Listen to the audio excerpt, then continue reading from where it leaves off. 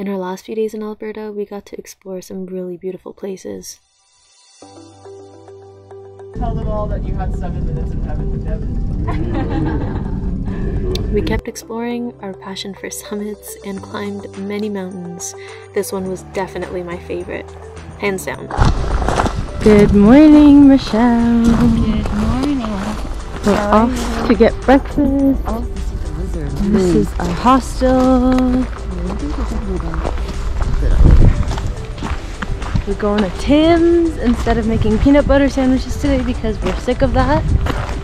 We also don't have vanilla bread. We stayed in different hostels throughout our trip in Alberta, and I would definitely recommend it to other budget travelers who are looking to save money and meet really cool people. We have a little freight train thing here. Oh, it's just starting to move. We could technically climb on this, Michelle, and just go for a free ride. To where? I don't know, wherever it takes us. Make an adventure.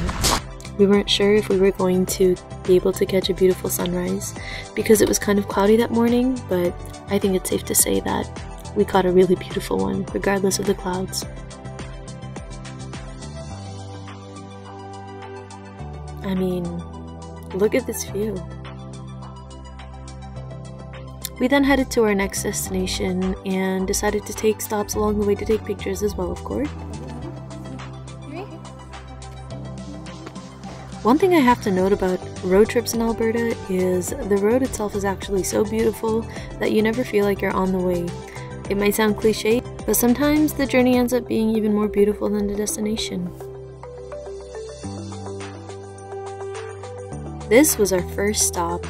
It was called Athabasca Falls, and we had read a lot about it on the internet before coming.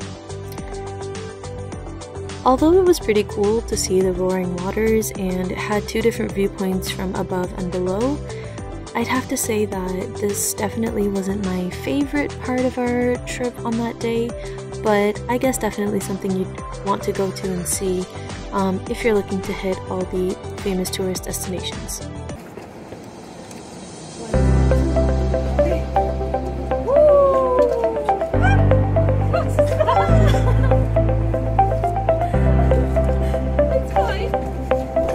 On our way to our next destination, we noticed that there was different trails along the way, and so we decided to stop and check one out.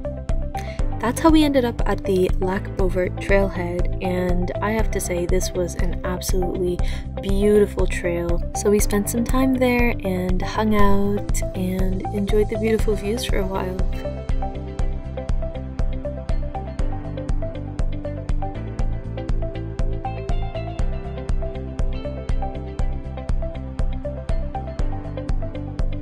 As if the trail wasn't beautiful enough, there was also a rainbow up in the sky. We were surrounded by mountains, there was a river on one side, and a beautiful, beautiful lake on the other side. The water is so clear! I'm sure we can drink to the sky. Oh, I guess I can try it out.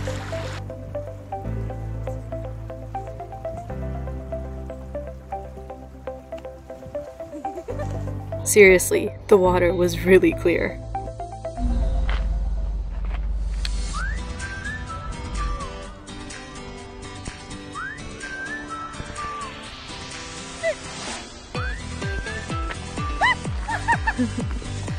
Although it was hard to part from such a beautiful trail, we had to get going to make it in time for our next destination. So you guys can go home and tell all your friends that you went on Jasper Sky Tram, or you can tell them all that you had 7 minutes in heaven with Devin. Big old boulder in the shape of a triangle, and that is Pyramid Mountain there. Pyramid Mountain is the tallest peak we have in the town of Jasper. After reaching the end of the Sky Tram, we had about another hour to hike up to the tip of the mountain, which was the Whistler's Peak. What I found really fascinating was that there was still snow up on the mountain, and we went around the end of August, so usually in Toronto, where I live, it would be really, really hot. And even though I see snow all the time in Toronto, it was just really cool to see it at this time of year.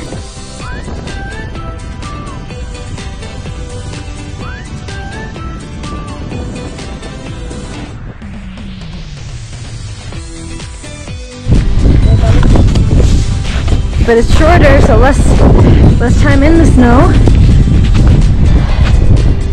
It's like 33 degrees in Toronto and I'm trekking through snow on the other side of Canada.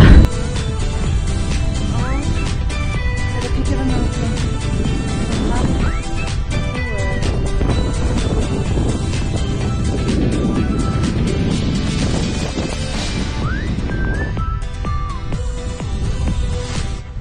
When we finally reached the tip of the mountain, it was really cold and really windy. But it was cool because we could see the other side of the mountain that we couldn't see when we were coming up the tram, and it was just all these mountains filled with snow. People had also built these little statue things with rocks, and it was a pretty cool sight to see. Here's the picture I was taking in that picture. Pretty cool, right? And of course we had to get a picture together, but my GoPro kept falling because of the wind, so it was pretty funny.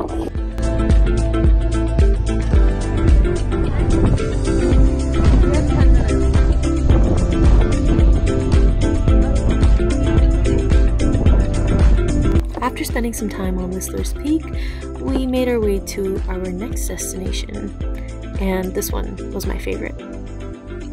The views on this route were also so beautiful. Mountains alongside us, rivers alongside us. It was just breathtaking and I couldn't get over it.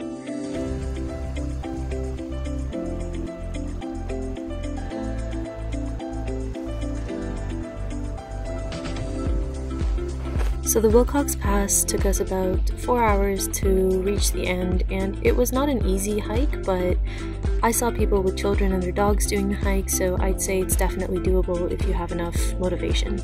My camera wasn't working at this hike, unfortunately, even though it was my favorite part of the entire trip, so I had to do with lots of pictures on my camera, and that's why I don't have too many videos of this location. Anyways, the trail leads up to the mountaintop where you can see the Columbia Icefield, which is another really popular attraction. After our hike, we took some time to re-energize, and we decided to go to a planetarium that night and go stargazing.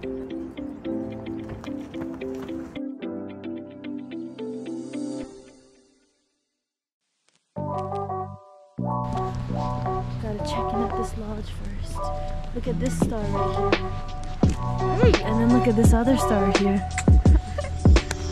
Look at all these. I even have more. Piece of Mars. Piece of Mars. The planetarium might be really cool for people who are into space and astrology, but honestly, I didn't really find it that interesting. But that's just me. Except for this ball thing, which was really cool because the light just kept attracting to the fingers when I would put my hands on it. So I don't know what it was called, but this was pretty fun to play with. The next day we headed to Edmonton for our flight, and we had to say goodbye to Alberta, and I was not ready. I did not want to leave, but those 10 days in Alberta were definitely amazing. Did I convince you to go to Alberta? Let me know.